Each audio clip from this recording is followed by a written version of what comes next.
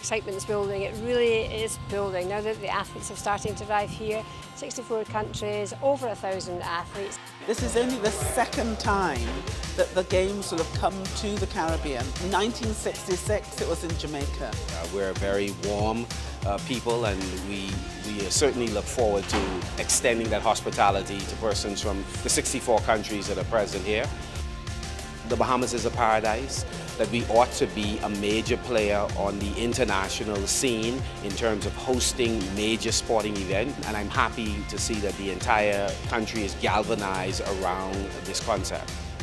Proves to us that keeping things small, that small countries can actually host these games. This is, to me, a bonus. As being a person from the Caribbean myself, I'm Dominican, British, and to be here in the Bahamas for these games is absolutely stupendous.